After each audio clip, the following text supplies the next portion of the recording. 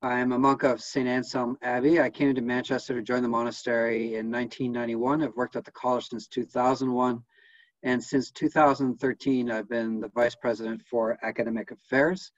It is my pleasure this afternoon to welcome you to today's webinar, Children's Experience of Loss and Grief During the Pandemic, presented by Dr. Paddy, Cronin, Favazza, and Dr. Paul Finn. The college is committed to keeping our alumni and friends engaged by offering webinars, podcasts, and social media challenges. You may see the virtual jigsaw is a particular favorite of mine. The variety of programs offered so far has been considerable, and I encourage you to contact the alumni office to make suggestions for other events coming up. Today's webinar is being recorded live and will be posted on the college's website for those who can't make it to the live event today. Our presenters will speak for about 25 minutes or so, and then they will take questions. There's a Q&A function at the bottom of the screen. You may ask questions throughout the live cast, including when the participants the panelists are speaking, but I will be reading out the questions after the speaking portion has finished. I'd like to introduce our two presenters. Dr. Paddy Cronin Favazza is an accomplished professor, researcher, and author in the field of early childhood special education. She is a former director of early intervention, a senior Fulbright scholar, and a teacher of young children with physical and health impairments, social, emotional challenges, intellectual and learning disabilities. Paddy has spent over 4 decades in the field of special education, undertaking research and teacher training in the United States and several other countries. After joining St. Anselm College with Dr. Joseph Favazza last year, she was appointed as a senior research fellow, volunteering to assist academic departments such as education and psychology, and administrative areas such as the Office of Diversity and Inclusion and the Melia Center, with guest lectures and consulting. Dr. Paul Finn is a licensed psychologist in New Hampshire with specific expertise in health psychology, neuropsychology, and general clinical practice. He has worked with clients throughout the developmental spectrum. In addition, he has a subspecialty in sports psychology and has coached Division II sports, as well as taught and developed research in this area. Dr. Finn currently serves as faculty advisor for the Psi Chi Honor Society in Psychology, where he is a recipient of their National Faculty Award. He serves as director of the Sports Studies Interdisciplinary Minor and is currently, once again, the chair of the psychology department.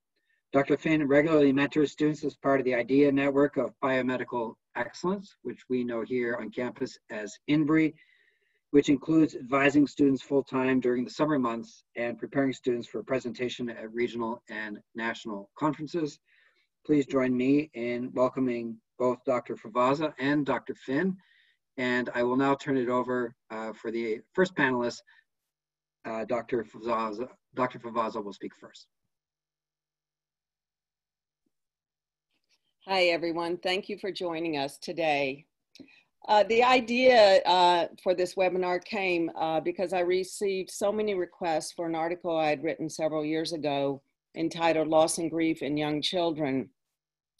The article itself was based on experiences that my colleague, Dr. Leslie Munson, and I had as teachers of young children with and without disabilities, many of whom spoke of loss or demonstrated behaviors that signaled their grief as their world was changing in big and small ways. So in this unique moment in our global community, as we're experiencing the COVID-19 pandemic, the work of Dr. Kubler-Ross and those who followed her, I think provide much food for thought as we adjust to our new normal. Kubler-Ross was a Swiss-American psychiatrist, researcher, and author of the best-selling book on death and dying, where she first discussed her theories on stages of grief.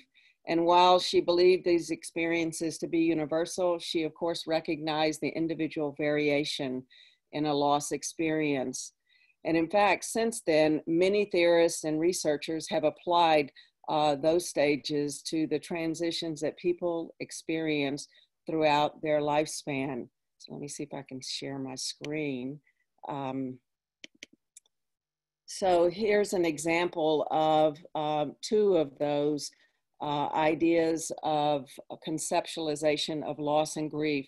What I think you see if you look especially at the highlighted blue words, both of these conceptualizations are broad in scope, and they have particular relevance to our lives today during a pandemic. Most everyday experiences have been upended. I don't need to tell you that. It's left all of us to adjust to the new normal of social distancing, face mask, hand washing, Zooming, just to name a few things. How do we process that sense of loss associated with so many aspects of everyday life? Many would say, and I've done several readings recently about this collective sense of grief that we are feeling not only in our own community here, but also in our nation and in a global context. Most importantly, though, it's an individual experience. So how do we support children as they make this major pivot in their lives? I think it is a topic that is worth careful thought and action, as we recognize that all significant transitions have a potential loss component. And thus, each one of those events actually could be viewed as a dress rehearsal for the next loss, the next transitional moment in their lives. And so if we as parents, caregivers, and teachers can foster healthy ways for children to come to terms, to process their current losses, it will likely improve their capacity to respond to subsequent transitions and losses in healthy ways. As noted at the bottom of this slide, there are many types of loss, and I suspect you are familiar with many, if not all of these. Typical loss events include professional and personal changes, such as you've lost your job, you're relocating, you're changing schools, you've changed your friendship groups, divorce, miscarriage, and of course, death of a loved one. But even happy events can be accompanied with a sense of loss. As one person steps into a new chapter, they perhaps are letting go of some aspects of their previous chapter or previous life. This could include marriage, birth, adoption, graduation from high school or college, or even becoming a priest or brother as experienced by our beloved members of the monastic community. There's also a third type of loss, one that we would term as unexpected, or sometimes use the word non-events, unexpected events or non-events. These would include transitional moments or events that a person did not get to experience, or they experienced it in an unexpected or different way. All you have to do is think about this past semester, and that should bring that to mind, or graduation celebrations, whether that's from 8th grade or 12th grade or college, something that was anticipated but did not happen or did not happen in the way that was expected. It could even include having, marrying or having children in a way that was not anticipated, having a child with a disability who does not experience a traditional coming of age milestone at the same time or in the same way or at all. What is notable about all of these losses is that each of them has a potential to shift one's identity, sense of security, and relationships. And while loss experiences can lead one on an incredible, albeit painful, personal growth journey, or newfound purpose, or newfound direction in life, it can be challenging as well, of course. So I'm going to take a brief look at, if I can change the page, let's see, at the next slide. knowing the brevity of time we have, Paul and I were talking, we're chatting about something that sometimes is covered in 1 or 2 semesters, courses. So I'll do my best to take us a quick walk through this. These represent the stages that Kubler-Ross put forward and that have been now utilized for us to think about when we look at many transitions children face. Denial can look like temporary shock. Oh my goodness, I can't believe what's happening. It could also look like someone is ignoring the event or the situation, refusing to talk about it or to think about it. So for example, I would see children that plugged in intensely into playing and could not let go of their imaginary moments and suspend that because what we were dealing with in the present might be just too difficult. Or I overheard 2 children talking the other day, one wanting to talk about this event we're going through, and the child next to them said, "Change the channel. I don't want to talk about it." The right-hand column I think is particularly useful. I found this useful as a teacher and as a mom because I would look at this and scratch my head and say, what is the purpose of each of these? And it helped me anyway to see that there can be some function or potential benefit for each of these stages. So for example, denial can be viewed as an initial protective response, helping minimize the overwhelming pain or shock to understand what's happening. Anger, we don't need to describe what that looks like. I think we all know what lashing out in words and action looks like and feels like. But examples I've heard recently from colleagues and about their children were all about the famous meltdowns that happened when children had to do school at home. And one parent the other day said to me, I have a 4-year-old, 7-year-old, and 8-year-old. The day I announced the first day of summer, they all burst into tears because we had already told them with previous meltdowns that one would not have Little League, one would not go to T-ball, one was not going to his first experience at sleepaway camp. And the trip to Disney, which they had prepared for 2 years and talked about with great excitement, was off the table. You can only imagine the anger and the meltdowns that ensued. I think a function of anger is an emotional outlet, especially when faced with so much disappointment to process. Some even say that anger represents an outward emotion, perhaps sometimes masking an inward emotion of fear. Bargaining may look like making personal requests to a higher power or promises to self to minimize or manage pain. So a mom said to me recently when she listened to her child's prayers, her child said, "Oh God, please let Papa live, and I will never talk back to Mama again." Another parent relayed to me that she had a week's worth of her child cleaning her bedroom, and her child confided in her that I am trying to do better at my chores around the house this week so that we can go to school next week. Both of these would be classic examples of bargaining, and they can be beneficial because they can lead to self-reflection, perceived sense of control, and even a break from maybe panic of feeling calm and at peace by doing that kind of stage of bargaining. Depression, we probably all know what this looks like, this deep sadness that may interrupt eating, sleeping, ability to concentrate. Even our socialization patterns may be impacted by this. So different parents told me recently one of their children was crying more every day and for long periods of time. Or another one, her daughter said to her, "Mommy, it's hard to be happy today, just like yesterday." Depression can be can result in being more present to the pain that's happening in one's life as perhaps panic begins to subside a little bit. And of course, we all know it can lead to a tendency to retreat or in order to process the actual event. Acceptance, it sounds like a happy place, but that everything's all right, but that's actually a bit misleading because sadness and regret could still be there.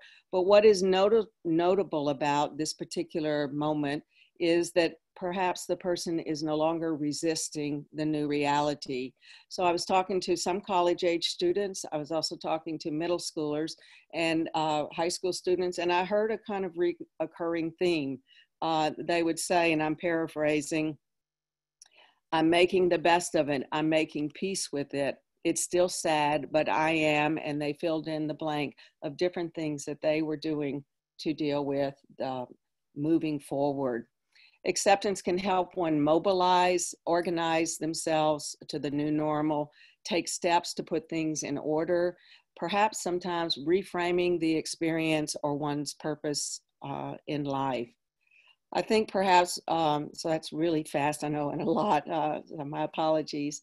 But I hope what we take away from the stages of loss and grief are these 4 points.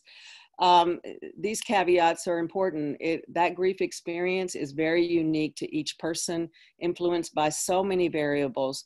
All you have to do is look at your own home culture or a larger community, the culture of your community, and look at how is grief, what are acceptable ways to express grief within that home setting? What are communication patterns and language that is used to talk about things, or do we not talk about things? So it's idiosyncratic. It is a non-linear sequential process. So it's very messy. That's the bottom line from the bullet point number 2. Because it can, those stages can reoccur, and all we have to do is think of words such as trigger. Even my own children in their early 20s have talked about triggers that this has brought up, previous losses and experiences of grief that they have had. But the most important thing on this slide is the last one. Hope is a critical aspect in every stage of this process. Hope makes an unbearable situation a little better. Why? I think because it has the ability to sustain us. Research has shown that hope helps us manage stress and anxiety. It contributes to well-being, and it can even motivate us into action.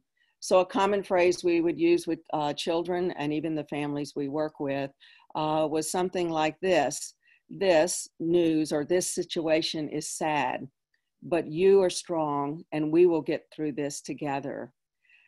That one sentence was used over and over again as our mantra because it validated what was happening. It affirmed the resiliency and strength in the child or the family. And it sent a message that was hopeful, and also a message that they are not alone in what they are dealing with. So that in itself provided, I think, comfort and security as well. So when we look at loss and grief in children and all those stages, the left-hand column, I think, is a very simplistic way for help us understand that children are really having 3 responses, sometimes simultaneously, or 3 manifestations of loss and grief. And we've just given examples of emotional outbursts or behavioral responses. But the cognitive one I didn't chat about, and I'll just say that it's really important to understand that they have a cognitive response that is actually occurring through a developmental lens. And so there was a handout put out there as a pre-read, which is an excellent resource, and there are many more out there, of helping a parent kind of look at the age of a child or their developmental level and understand how are they thinking about the event or a concept such as death, okay? But the right-hand column is where I get pretty excited. These are the tasks that children are working on. And we've used these over and over again. I did as a teacher and also as a parent, because if I understood their task, then it helped me to know what is my job here in supporting this child through this process. So during the task of understanding, a child or adolescent obviously is seeking to determine what caused the loss, why did it happen? And so this implies having developmentally appropriate conversations about what happened and why, but it's important to remember that this conversation is a repeated conversation. As a child processes that one conversation, they are probably coming back many, many times to have the same conversation or have more or different questions. And especially when you think of a child developing an increasing cognitive capacity or the passage of time and now they've had time to think about it, it'll be a reoccurring conversation. Grieving, that of course is the task that allows children and adolescents to experience the painful feelings associated with what they consider they've lost. This is where self-expression and all the ways that we can allow children to grieve is so important, whether that's through art or movement or writing or reading or talking, whatever that self-expression is, and of course in a healthy way. One side example I can give you of that, as some of you may know, we have children and some of them are adopted, and they used to play what they called orphanage. And one day I was walking past the bedroom and they were playing orphanage, and it was what they called the goodbye day. And they had lined up all stuffed animals and whatever action figures and dolls from the house and reenacting that saying goodbye. They were grieving through play. And so there are all kinds of ways that children express that. And also in this moment, you may see children needing something that they've already let go of, such as being rocked at nap time or nighttime. And so even as a teacher, we would sometimes fall back on routines that children showed us that they benefited from as they were grieving. Commemorating, one of my most favorite tasks that children work on is really allowing children to develop personally meaningful ways to affirm and remember the event or the person. Just 3 quick examples that were given to me during this pandemic. One family talked about planting trees and perennials, that they had a ceremony out there, that they shared words of what it meant to them, and they look forward to the changing of the seasons and when the blossoms would come on again in the spring so they could revisit and re-talk about the event. Another family created a time capsule and they put in there with their children what I loved about my life before and after the pandemic. I thought this was exceptional because even the after part, examples they gave were, I love spending time with my mom and dad. I love it when we take hikes and cooking together. And so really helping them see a positive narrative can be had in this moment as well. One more, a family had to move from their home to their grandparents' home to make sure they were safe and well. And the family talked about taking their children around room to room in their house they were saying goodbye to. Memories were told in each room. They kissed the walls in each room and had one last game of hide and seek with all the family there with peals of laughter as they said goodbye. I call that letting go well. From my perspective. Obviously, you can commemorate many do acts of kindness for first responders and victims of the pandemic as well. Moving forward during this task, children discover new ways of going on while maintaining, I think, a connection and a representation of the event that shaped their lives. So oftentimes with children, what we would do is come out with next steps. Life has changed. Let's rethink how we do things. And then even further to-do lists that go with those. And depending on children's developmental level, how much they can participate in that.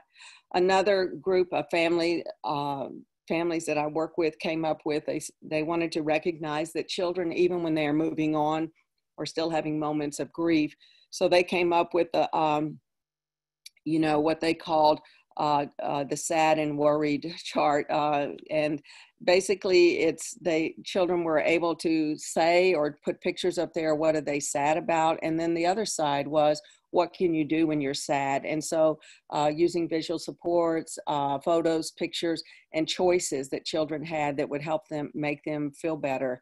It really taught them that you have this problem and then you have possible solutions too. So that was a lovely way of helping them move on. I think the most wonderful thing is there are so much out there that you can do to support children, even those who obviously grieve in very different ways. And these are just a few of my thoughts on that. I think one of the first things is really, really important is that you need to know yourself. How do you, as a caregiver, parent, teacher, handle loss and grief? What are your strengths and limitations in this? Knowing we're all lifelong learners, if I feel like I need to go out and get a resource, I try and do that because I'm recognizing that I'm modeling and mentoring this process for and with children. The other kind of piece of knowing yourself is it implies taking time for yourself as you also have your own needs in this moment. Remember the caveats but about grief process, but the most important one is hope. That mantra, we are resilient, we will get through this together. You know, while you're doing that, I don't think we have to tell any of us as adults how important routines are for young children. Consistent routines are critical, but at this moment with a lot of flexibility as we pay close attention, observe and gently respond to the changes in children around us. Of course, being more available and responsive and listening while resisting to rush in to fix it. Seeking professional support when disabling grief is evident. So if a child is staying too long socially isolated, too long in anger, not being able to turn their behavior outbursts around and be comforted, I would be the first to pick up the phone and try and find professional help. And there are many institutions, including St. Anselm, but also school districts and professional organizations that have resources out there. The last one I just want to highlight is obviously when you use resources, they should match a child. We used to call this goodness of fit. So a list was provided of all kinds of resources, some of them representing resources for children, some for adults, some for families of children with disabilities. There were two other reflection resources added in the overview handout. One, a narrative called Welcome to Holland, and the other, a nice inclusio to the packet, was some quotes by Dr. Kubler-Ross. For those of you who like to self-reflect, I think those two handouts will be particularly helpful. And before I pass it off to Professor Finn, I just want to close on a note of hope. You know, children and we, the community who raised them, are resilient. We will grow in our resiliency, becoming perhaps closer to one another, more sensitive and more compassionate. Parents have talked to me about finally unplugging with their children. And all the activities that they've been doing. All of those things will make us stronger and closer. So I encourage all of us to do leave taking well. I think it will serve you and the children, our children, well for years to come. So on that note, I'm going to pass it off to Professor Finn.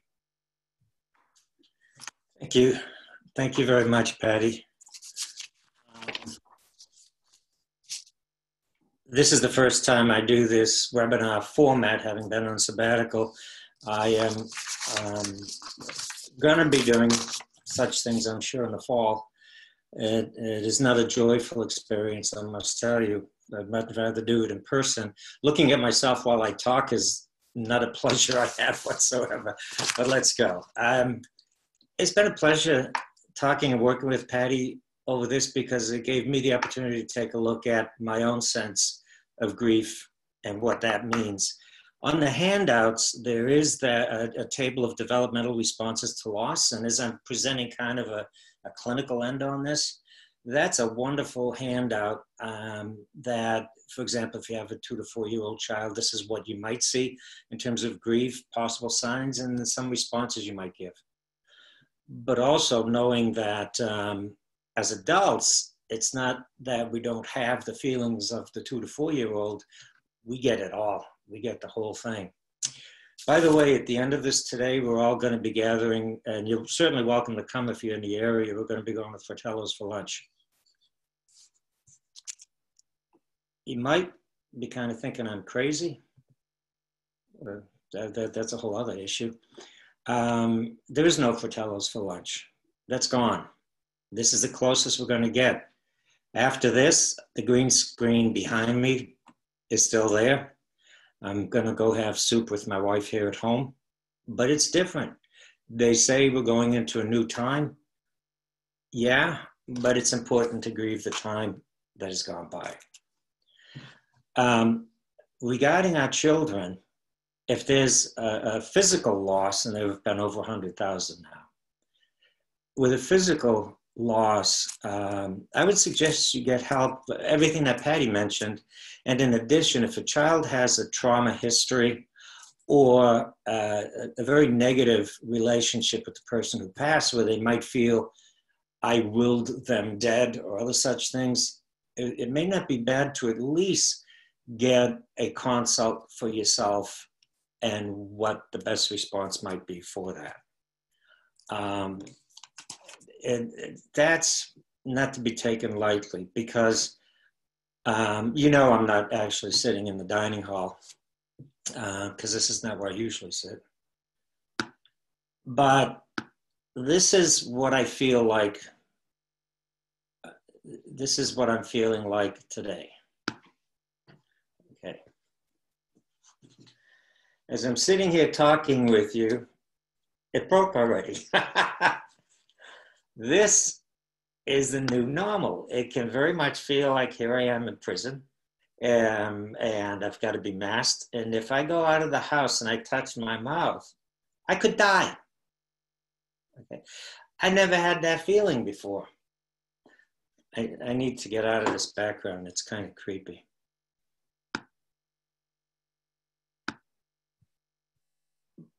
But now we're in a stage of parenting our children.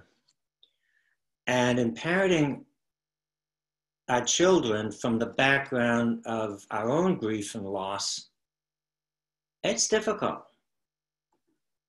But I remind you something that was in no textbook. Never saw it at a conference. It's something my mother said. She says, understand that in raising your children, you're never going to get it fully right. And if you feel like you're struggling to get it right, that means you're in the game, and that's what's right, to be there and be the game with them. That parent element is incredibly important. And as Paddy mentioned, the types of losses that occur, we're experiencing some already. It's a different environment. Okay, the relationships are different. I get to hug my wife, thankfully, thank God. Nobody else. It's been a while. And so it's not just one loss, we're having combinations of loss. I've got a very dear friend who was my secretary for many years in private practice, who was my secretary when I came to town to work at Elliott Hospital. She's got COVID, she's in the nursing home, and it's not okay for us to even go wave in the window because of where she's located. Now we're going to take all these feelings and we're going to talk with our children. So understand that it is that relationship. It's very important. And as long as your head's in the game and you're struggling to try to get it right, it's not a big mistake. I'm going to give you a couple tips perhaps as we go along with that. Paddy mentioned understanding, grieving, commemorating, and mourning. In the commemoration, that's kind of an active stage. And for me, probably because I've taught humanistic psychology a number of times, love is not a noun, it's a verb, it's action oriented. And especially with children, when there's a loss, it's important at some point to be able to do something. One is to share the silence. And given that 89 participants here, I'm going to guess majority of you graduated from St. A's, you have some understanding in faith. And if there is a faith, I used to spend time with our children where doing prayer at night, they could say whatever they wanted, and it was sort of ollie in free. We wouldn't hold them accountable to what they were saying to Jesus. But that gave us many great insights on how we were doing as parents. And occasionally, they would certainly hear our prayers as well. And psychologically, you're talking to a third party. And that can have a lot of value to let you know how you're doing. It also lets you know how they're communicating and the level that they're communicating at. And by level, I mean this. When my son was young, we were in the car riding, and he used to say, "Dad, the moon's following us." And I was about to break into a lovely lecture on the science of perceptual illusions. And then I realized he was too young for that. And we pulled the car over, got out of the car, I said, "You run that way, I'll run this way." And we did. And he jumped and was very proud to know the moon followed him. How cool is that? In time, he came to learn that the moon doesn't follow, that that's an illusion, but it wasn't his time. And learning the time, again, I'm going to refer you back to that developmental response to loss handout is particularly important. Also, particularly for first responders, Professor Brady in the psychology department has run a frontline resilience peer support group for folks. And it's hard to say, I want to get peer support when the war is going on. But that's a really valuable time to be able to do that. It's to work with ourselves, with our kids. Now, children, part of growing up, we teach them culture, we teach them tradition. In my family, the tradition was when somebody died, you'd have a funeral service, you'd gather together, you'd share your loss, your sadness, and afterwards you go to Belmont Hall here in Manchester and you'd have a brunch. But that's gone. And there's a need to develop other traditions in advance with your children, almost kind of in anticipation for when things do happen, that you have your ability to put out the fires, if you would. So the quiet time with them, and again, for us, there used to be a campfire, whatever it is, gives them a chance to talk and gives you a chance to listen with your heart. Right? This is perhaps where our children are, or certainly would like to be.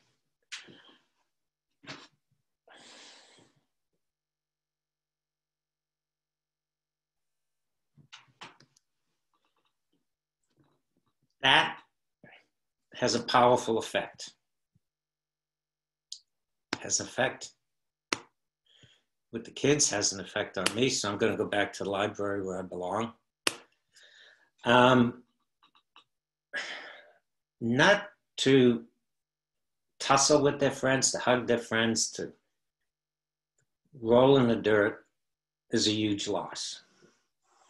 And I know many of you alum that you're doing that with your kids. I was looking at a video with one alum with her lovely redheaded kids out playing and running around, and the dad out there who managed to have some kind of a golf cart. By the way, Dad, get out of the golf cart. And they're chasing that cart around. We have to do that with them, and we have to do that for. Here's a couple very brief examples, and I'm going to stop talking. We were running a summer camp at the college, and this little gal who just came first couple of days, man, did she love to run. She's going all over the place. This one day she came, and she was sitting quietly with her head down. As I went and sat next to her and asked her, I'm sorry, I'm laughing because the redhead's actually watching and just texted to me, nice shout out. We'll get you later. This little gal, when I asked what's going on, she says, I don't know if I should talk about it. And I said, that's okay, you don't have to talk about it. Anyway, we can help you get back and play. She said, I'm worried about my dad. And I said, wow, is your dad okay? She said, my grandmother died yesterday. And my dad told me I have to come to camp and I want to be with him. And I said, I'm sorry for your loss with your grandmother. Did your grandmother like anything she was doing in particular? She said, yeah, she would come to my little cross-country meets in junior high. And I said, great, so she liked that. She said, yes. I said, I'll tell you what, I'll talk to your dad when he comes to pick you up this afternoon. Because frankly, I wanted him to understand that she was misinterpreting. And maybe today you can run for your grandmother. You can honor her with your run. And she jumped up, took off running. It's that wonderful expression of love in action. And that becomes particularly important. The other one's kind of personal. It was a person I knew very well, older than me. He was mentoring me in an area, not sports, don't try to guess. He died abruptly. It was a very, very tragic death. About a year goes by, and this young gal, different name, came to me, and the school referred her because she was not making friends, grades weren't doing well, and things had just reversed on her. And very unfortunate. And while she's talking with me, I realized, my God, I know the loss she's talking about. That was my friend. That was her family, and it was my friend. While I'm sitting there, a tear rolled down my cheek. Therapists aren't supposed to do that, so I knew I was in deep trouble. And I said to her, I'm going to finish the evaluation. I'm going to talk to a friend of mine, and let's see, we're going to meet one more time. Let's see what we can do. And I immediately called my friend and said, dude, I'm not supposed to be crying in therapy. This is what's happening, blah, blah, blah. And he said, look, I'll work with you. You see her again. And but I think you can do it. Great.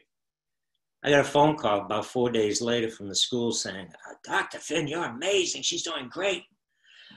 I didn't quite get that, but she came back, and it turned out that seeing an adult cry, a tear, validated the person for her, gave it meaning, and it was relational. And I said, did you know I knew this person? She goes, yeah, that's right, I came to see you. Okay, that was a heck of a setup. But very, very powerful relationally. And what you want to do as you're understanding and working with your kids is to know that number one is you. As Paddy says, take care of yourself. There's so many feelings we have yet to have with this whole pandemic thing. Number two, listen with your heart to your child. And three, know it's relational. And getting help is important, but it's really sad because if I had a young child now and I felt, my God, my kid's not adjusting, and I had a family say, I don't know why we're seeing you. Everything is fine. The family's great. Everything's wonderful. And I was kind of stumped, and I said, do you have a dog? And they said, yeah. I said, how's the dog doing? I don't get it. The dog's peeing on the rug. Dog never did that before. Well, there's significant changes in the house such that the dog couldn't take it. Okay. And so I knew there were problems at home based on what the pet was doing. I guess Paddy talks about hope, and with hope comes purpose. You need to have a purpose, and you need to drive that purpose. The quiet time's important, and there is a time for the moon to follow the child. And if you walked outside and looked at the moon, you could let it follow you again if you just give up for a moment. And there's a time to learn about the moon. There's some really good sites out there on talking about COVID to your child. But if you look at one, look at least 5, and be careful, because there's some sites that I was looking at that aren't particularly helpful. But with that, thank you for coming to the webinar. I'm getting really tired of looking at myself, but glad to know that you're out there. So let me turn it back. Thank you, Dr. Finn, and thank you, Dr. Favazza, for those two excellent presentations. And Dr. Finn had forewarned the panelists that he was going to use some dry humor, and so I hope you picked up on that early on with the reference to Fratello's, and then you got the visual clue with the masquerading backgrounds shifting behind him periodically. So thank you, both of you. And since I have probably the least parenting experience of anyone participating today, I'm glad that some people have submitted questions.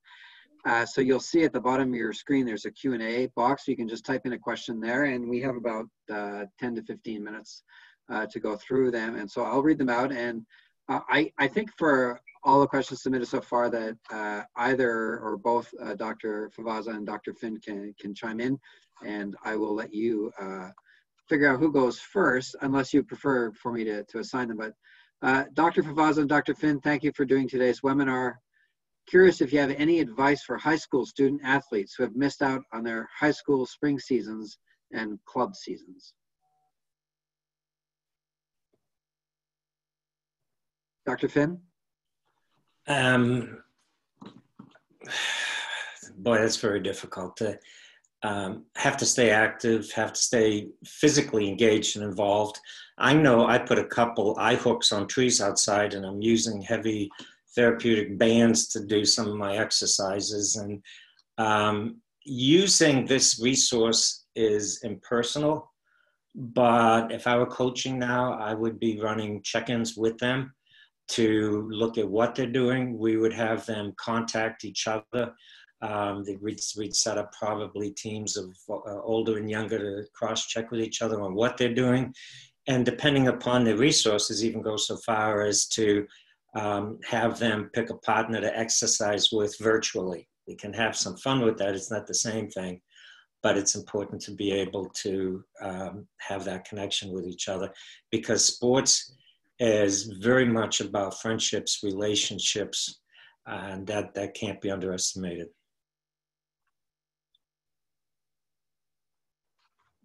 Dr. Favazza, do you have anything to add? No, I think the points that that Paul put forth are probably similar to what I would say. So important to stay active, engaged. Wonderful if you can connect in a relationship with somebody that you know, is in the same you know, does the same sporting activity. Yeah. Knowing that this pandemic and the loss associated with it will continue for the foreseeable future and may peak again, any suggestions for how parents and caregivers can continue to offer support long-term? Dr. Favazza? Well, I think one thing is paying attention to what's working now or successful or effective with your own children, keeping them talking or engaged so that your communication and relationship is strong, not only now, but long-term. One of the things I found in doing grief work with families long-term was having support groups, virtual support groups, where we talk about shared problems that we have and shared problem solving. Also is a strategy I would strongly recommend. You know, this is not going to go away. Actually, they're going to experience many losses in life. And I think it's reality. We don't have to frame that way for children, but I think following strategies that you found effective and being sensitive to when they need new ones. As you all know, you could try something and it works for you for a while and then no longer. And so being sensitive about that as well. Dr. Finn? I'm sorry, I got distracted with a question that popped up on the webinar chat, not on the Q&A. So, brother, if you don't mind taking a quick peek at that. Sure. I did. Looking at the data and looking at the fact that Brazil's going into winter and we're seeing an incredible rise in cases, for the predictable future, there's not going to be a normal. And we need to take care of our own health care and do things we might not have done before. It may sound crazy. Yesterday, my wife and I got in the car to go out and eat at a restaurant. We knew there was no restaurant. We just drove for a while. And we came back, and that was kind of nice. But you need to take those times and the moments. And one thing I failed to mention is you need to have a schedule. And the kids need to have a schedule that they know what's going to be anticipated, so that that can build into your week. It's not okay to become so kind of diluted that you're asking yourself, is today Tuesday? Is tomorrow? What day is it today?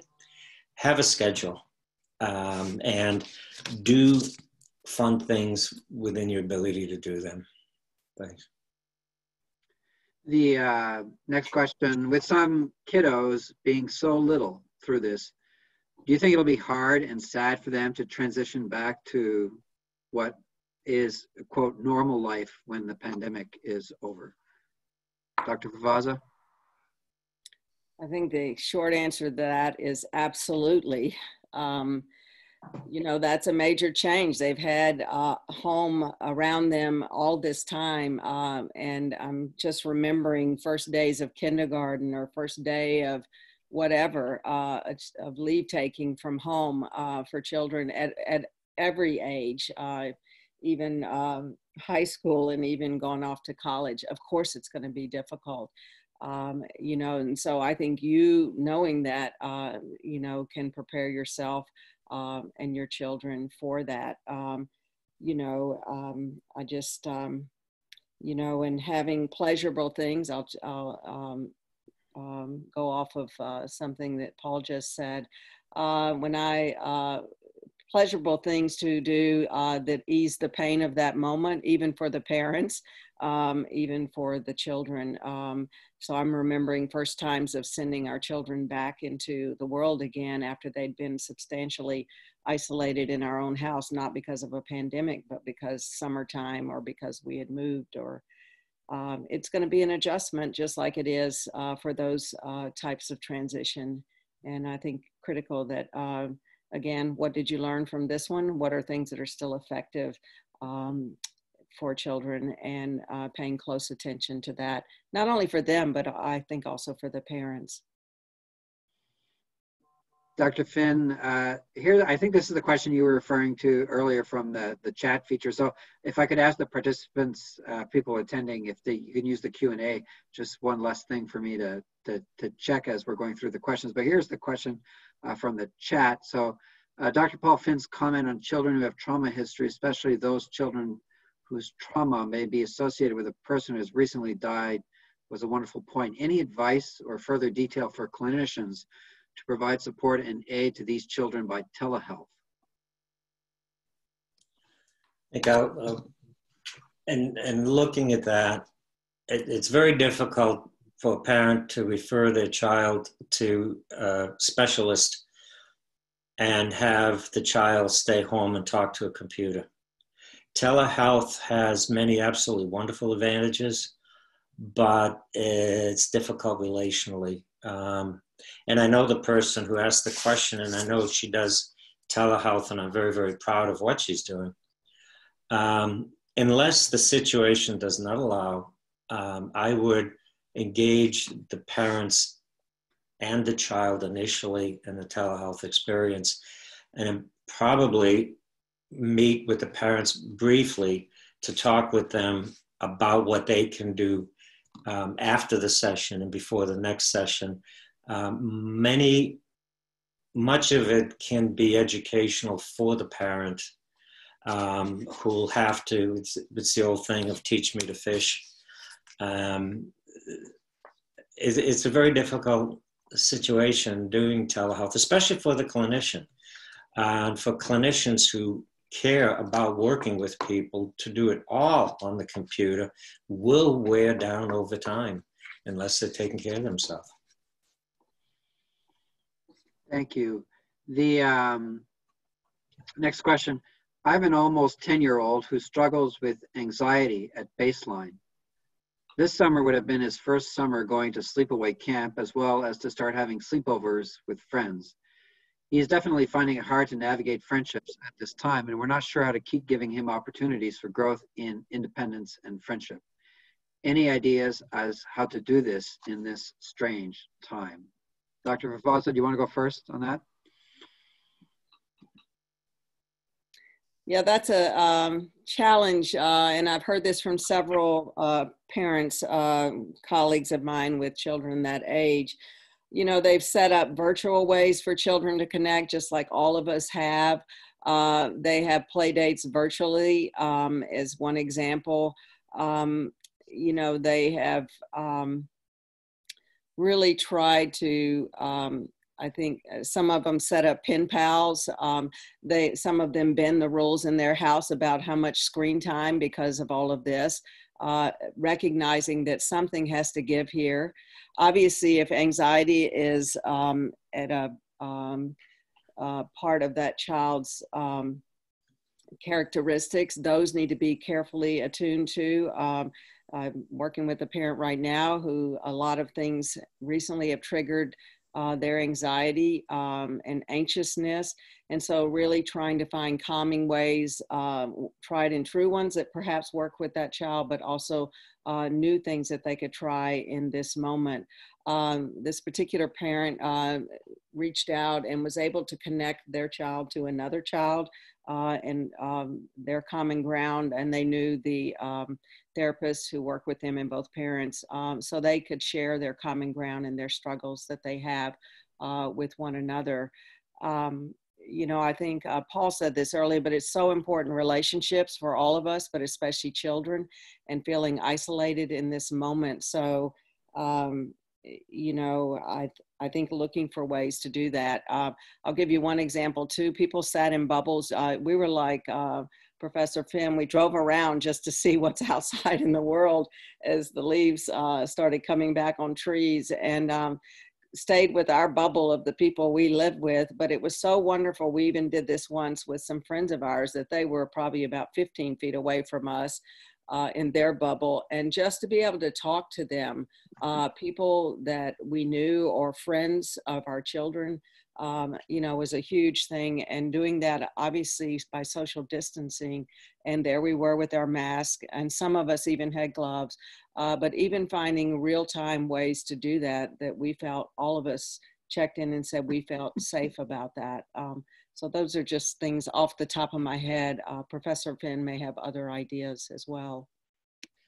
Yes, I think it's really important that I was in the supermarket the other day and I had the mask on, and the aisles are all marked one way. And a middle-aged fella came walking down the center of the aisle the wrong way with no mask on. And I felt anger. And I don't usually get angry like that. And I thought to myself, my God, Paul, what are you doing? And we have changed a lot in this regard, such that we've had a couple people visit, but I interview them ahead of time to see, are they at least doing, and we're very, very careful, okay? Are they doing what we're doing? And even when they visit, we don't give a hello hug, and we keep distance, and we do everything we're supposed to do. Now, for parents, you can't do Tarzan. You can't throw the kid at school in the fall. You have to do it all pretty gradually. What are you comfortable with? Do you have a friend? Does your child have a friend? Have you been talking with the parents? How comfortable are they? Can you have a distant visit, walk off in the woods someplace, or a hike? How can you progressively step into trying to be normal, knowing indeed that it's not? And one more thing, please, people, beyond this whole topic, when folks are walking around and you're passing each other, if you can, say hi, because we can't be scary to each other all the time. Say hi, have a good day, how you doing? And I find so many people respond as if, oh my God, that's a human. And they say hi back. And we've got to keep that, because the anxiety, the depression is strong. Thank you. Yeah, so we have a few questions left, but you might have heard my grandfather clock just struck 1. So we'll go to a very last question, and I will let alumni events figure out how to answer the remaining questions, possibly on their website, where you can find the pre-reads as well.